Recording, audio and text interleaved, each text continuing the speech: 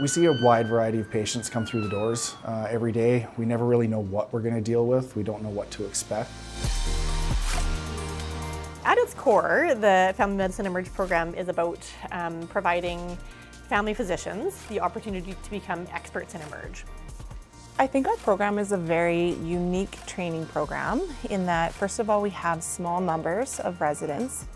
The residents will get a great, comprehensive and intense academic program full of exam prep, but also tons of really rigorous, intense hands-on experience so that they can come to the community they're going to work in and be that expert and leader in Emerge. So we have 3 emergency medicine sites here in the province, Saskatoon, Regina and Swift Current. We are really closely integrated. We're very lucky. We work very well as a broader program. We're very much 3 sites of one program. The idea of coming to Saskatchewan for my residency was a no-brainer.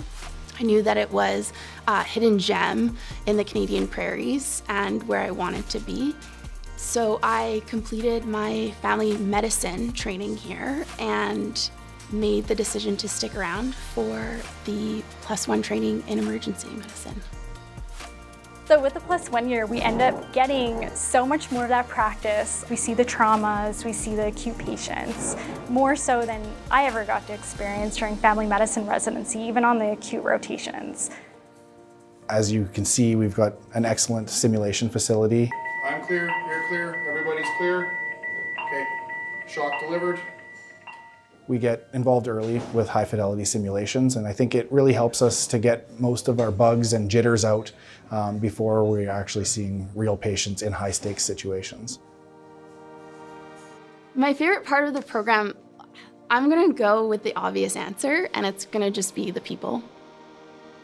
So a lot of people say that it's going to be a thrill seeker or somebody who's, an adrenaline junkie, or, that's kind of the kind of cliche of what an emergency medicine physician is. And I don't think that that's true. I actually think that the person who chooses emergency medicine is somebody who is able to maintain composure and is able to maintain the humanity of treating a patient.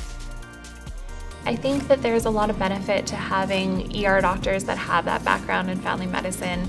I think that they understand what it means to try and offer comprehensive care and continuity of care to the patients. I think they usually have excellent communication skills that they've built in their family med program that we try and continue throughout the residency to make those really well-rounded, patient-centered kind of physicians. It really makes you a well-rounded physician, thinking about things beyond just our department and what is available, and having to deal with a fair amount of acuity as well, which is good to experience in your training, because you want to see it before you have to live it. It's been such a long journey, and I think people hesitate when they've already finished their family medicine to jump into more training on top of that. But this year has been invaluable, and I am so happy that I chose to do it.